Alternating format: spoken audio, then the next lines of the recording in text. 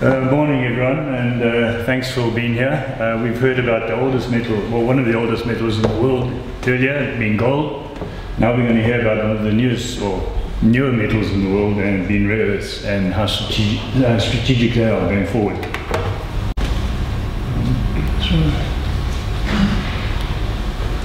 The usual disclaimer.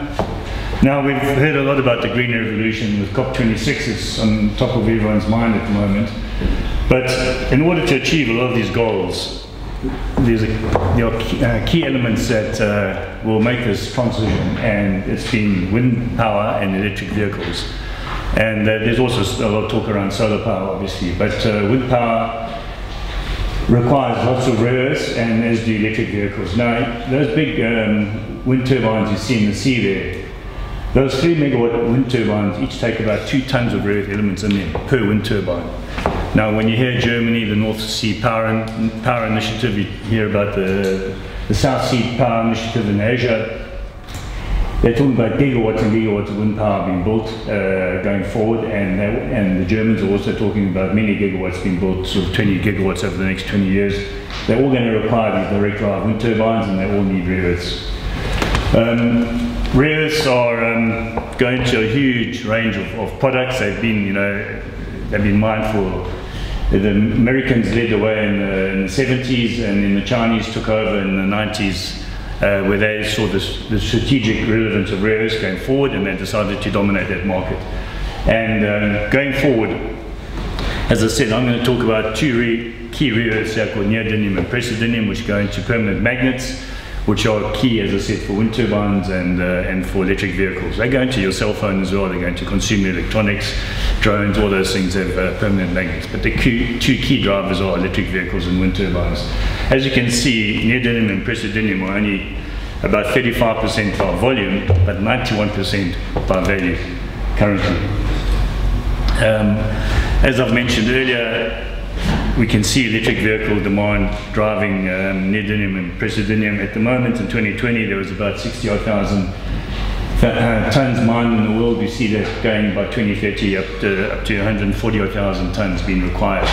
And there are only very few sources of rare earths around the world. We've got Mountain Pass in America, the only mine in the US. We've got Lynas in Australia, the only mine in Australia.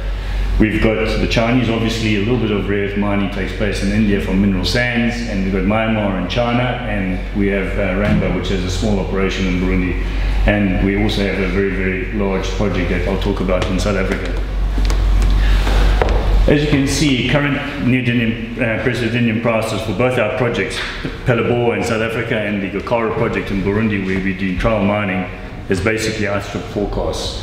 And we don't see that changing. This is because at the end of 2020, we saw the price of neodymium and praseodymium starting to increase quite dramatically. So in April last year, we were sitting at about $40,000 a ton. We're now at $110,000, I think, a ton, some 18 months later. What's key about Rainbow going forward is the Phalaborwa project in South Africa. Now, Phalaborwa is gypsum, 2 gypsum stacks, which are the result of 50 odd years of hard rock mining by Phosphor next door in South Africa. Now, Phosphor mined a hard rock phosphate with rare earth elements present in the hard rock, but not in economic quantities. Phosphor then produced concentrate slurry, which was then fed next door to Sasol, the big chemical giant in South Africa, and they produced phosphoric acid. In the production of phosphoric acid, we went through 3 stages of acid production, and the residue was deposited on these 2 stacks that we have there. 38 million tons. We've drilled them. They're very homogeneous in nature, and the rare earth grade is sitting at about 0.43% TREO, total rare earth oxides. Now, what's critical about this deposit is that you need to compare it to ionic clay deposits in China, which is typically produces 80% of the Chinese production. Now, ionic clay deposits are similar because they've got very low cost of mining. It's just basically mud, you wash into a channel, and you feed it into a pipe, into a process plant. At Phalaborwa, we've got the same sort of type of mining, where we'll sluice this gypsum into a channel, into a pipe, and into a process plant. And Phalaborwa is about 5 to 10 times higher grade than your iron clay deposits. So that's what excited us about the project, was the grade. And then secondly, the neodymium praseodymium content of our basket. Now, there's 17 elements in the rare earth basket. Each deposit around the world has different percentages of rare earths in their basket, similar to a PGM basket in the platinum group metals. You know, and every PGM basket is slightly different. Same with rare earths. But we've got 29% of our basket is in neodymium and praseodymium, which is one of the highest of any basket in the world.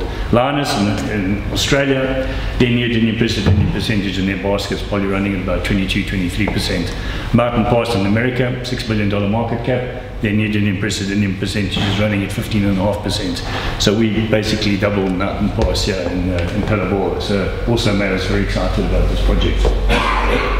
Now, what makes Phalaborwa also very exciting is we believe it's going to be a very low capital intensity project. And the reason being is that, as I mentioned earlier, these are gypsum stacks. It's above the ground, and all 38 million tons will be processed by Rainbow. We don't have to do any hard rock mining and hauling. We would be doing hydraulic mining of this gypsum into a sluice, but we've got no stockpiles, we've got no crushing and milling, which a typical rare earth project needs, hard rock deposit. We don't have multi-stage flotation, using also energy and reagents to produce a concentrate. All rare earth projects produce a concentrate first, and then they start going downstream to produce a mixed rare earth carbonate. And from a mixed rare earth carbonate or a mixed rare earth oxide, they go and do separated rare earth oxides, which is the next stage downstream. And various projects around the world are going to, some projects are just producing a concentrate, other projects are looking at a mixed rare earth carbonate, and there's 1 or 2 projects talking about going further downstream to doing separated rare earth oxides. And these processes are very complicated generally, and they require a lot of capex and a lot of reagents.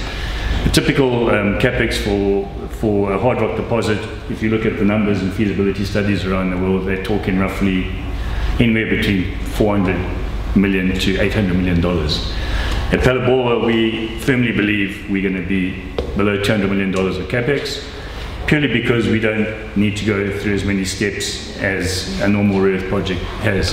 What's also very critical about the Phalaborwa asset is that the gypsum sits in chemical form. Now, as you can see on this table here, once you go through various steps, you come to what's known as the cracking of the reagent. So you crack your rare earth mineral into a chemical form. This has already happened at Phalaborwa because, as a result of Sasol's phosphoric acid production, they threw a lot of sulfuric acid and heat, 2 key ingredients in the cracking process of rare earths, and basically the rare earths on cracked chemical form on the gypsum stacks already. So we only have to start with, we're starting with a cracked form, so 2/3 of our flow sheet is already taken care of us at no cost to Rainbow. And I think just logically you can see why we believe this will be a low capital intensity project and very low from an OPEX point of view. My technical director and myself, we work together at MDM. Dave's designed and built over 80 process plants in his career. I did 22 plants at MDM, and mine's around Africa. So we've got a sense of what capital numbers should look like, and we know how to build plants, and we think we know we've got a good project here. And very key, we don't have uranium and thorium removal, because we've got very, very low grades of radioactivity in our project. Another key thing about this, we're talking about sustainability and the green revolution. The gypsum stacks in Phalaborwa are also a very big ESG project, because there's a big EIA liability sitting on the stacks that Sasol owns, because there's acid water on these stacks. When we retreat this gypsum, we'll be neutralizing that water. We'll redeposit the clean benign gypsum on a IFC compliant stack, a new stack, and it's basically an ESG cleanup, and it's of these 2 gypsum stacks sitting at Phalaborwa. A couple of months ago, we were able to sign another key thing for Rainbow, which is the separation technology from KTEC in America. KTEC have developed what they call continuous ion exchange and continuous ion chromatography, which was developed originally, well, it evolved originally from continuous ion exchange, batch ion exchange during the Manhattan Project in the Second World War. They used this technology to separate uranium for the nuclear program at the time, and that developed into continuous Ion Exchange, and the guys at KTEC who have been involved in this for over 30 or 40 years also then developed this into continuous ion chromatography. And what this allows us to go and target the individual rare earth oxides in the solution at Palaboa and produce separated rare earth oxides, which is to get the full benefit of the value of the pricing you see in the rare earth market. At the moment, if you produce a mixed rare earth carbonate, you're getting about 65% of the value of the metal content and of the rare earths. By going into separated rare earth oxides, we go up to about 90%. So it's a big kicker for us as well. And the fact that it is IP, but it has been tried and tested in other areas. They've commercially applied this in the lysine industry, sugar industry, phosphate industry in America, and they've done large scale piloting on phosphogypsum in North Africa very successfully to remove uranium and thorium, and they've also done it at lab scale and bench scale in America, specifically on phosphogypsum for rare earth elements. So the technology is largely de-risked, but before we apply it, we will build a pilot plant at Palaboa to take it from where we are 98% confident to 100% confident that it works. I'm just footprinting Rainbow's 2 projects here against other projects in the world. As you can see, our neodymium, praseodymium compared to other ionic-clad deposits are through the roof for reasons I've mentioned. And we look at Gakara, our hard rock deposit in Burundi, which I'll talk about briefly. You can see our grade. It's a very high grade hard rock deposit. We've been trial mining there for a couple of years now, consistently producing a very high rare earth concentrate grade, one of the highest in the world at about 54 to 56%. But very importantly, we have very low levels of uranium and thorium as well, compared to somebody like Linus, where you see there. Their thorium is a big problem for them because at the moment they've been forced to build a new plant in Australia because the Malaysians don't want them dumping their radioactive material in Malaysia like they are doing currently. So they were producing a concentrate in Australia, shipping it to Malaysia, and now they've been forced to do it all in Australia. Oops, what did I do there? Oh, sorry.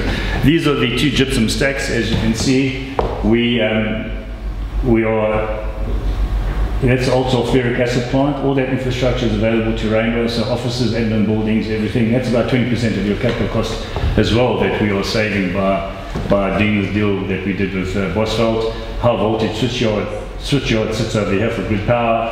There's 2 rail sidings operating in the site, and it's on canned maintenance. That phosphoric plant hasn't worked for 7 years. But importantly, it sits in the middle of a mining town, well-established mining town in South Africa, with great roads servicing it. Airport 5 minutes away, centre of the town 5 minutes away, and lots of OEM suppliers on our doorstep. For example, Warman Weir, who are one of the biggest suppliers of pumps to mining plants around the world.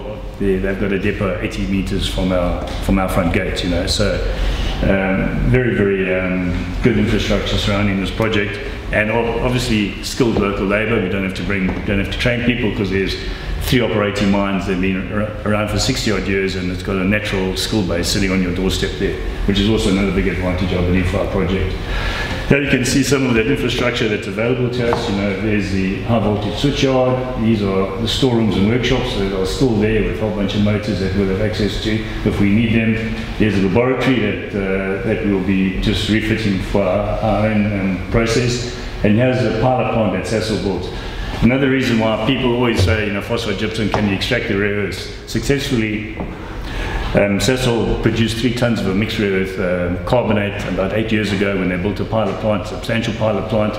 This 3 tons of mixed rare earth carbonate was then sold to the Japanese. So we know it is extractable, and we're at the moment of optimizing that Sasol flow sheet with the new IP that's around, similar, for example, the KTEC technology, and we believe that we're going to have a far better flow sheet than what Sasol had, but we know it works, we're just optimizing it. Going to Gakara and Burundi quickly.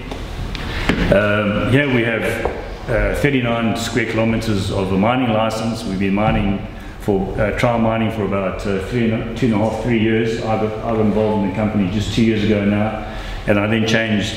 These guys were basically mining what I call tizzle mining on steroids, but I'll get to that. Here we have a very big, as I said, big license area. And the beauty about this is we're not looking for a deposit. We've got 57 targets, all of them mineralized. There are 7 Belgian mines, historical Belgian mines within our mine license area that are marked over there. We have 57 targets. These are some of our key targets that we need to drill there to take this resource and to give us sort of 10 to 15,000 tonnes of production per annum for about a 15 or 20 year mine life. We know the resource is there, we just got to drill it. It was never drilled before I got involved in the project, and the intention is to use the cash flow from the trial mining operation, free cash flow that we believe we're going to generate once we get mining again, and I'll come to that. As you can see, pre-2020, these guys were using yellow pit and artisanal sort of to physically, with picks and shovels, to dig out the high-grade rare veins, change the mining method to a more conventional open pit style. Our production has been increasing steadily over the last sort of 18 months until in June this year, just as we got into cash flow positive territory, the Burundi government stopped us mining. The Burundi government wants to renegotiate the mining convention. We've seen this in Africa, Chile, Peru, same problems with governments when they get involved looking at mining companies. And there's nothing unusual. We've seen it in Tanzania, we've seen it in the DRC, we've seen it in lots of African countries, unfortunately, where the governments want to change the rules once you're in there. But we do have a good relationship. The government has told us they want a win-win situation. They want us back mining as soon as possible again. And we are engaging with the government. I got a letter from the Minister of Mines last month setting out a timetable, which to the latter half of November, I'm expecting the timetable from the government, as per their letter, which will set out our dates for our negotiations, and we can come to the so-called win-win situation. They want to change the free carry percentage, I know, but at the moment we're sitting at 10% as a free carry for the government, and they're looking next door at Tanzania is at 16%. We'll have to see where we get to in negotiations, but it will be a negotiation, and we will get there, and we will start mining again. Obviously, we're very proud of our safety record. No LTRs, a million odd hours, and we do a lot of community engagement, as mining companies have to do in these countries, and we are always focusing on trying to improve where we can and help the local community. As you can see. Well, I think that's it.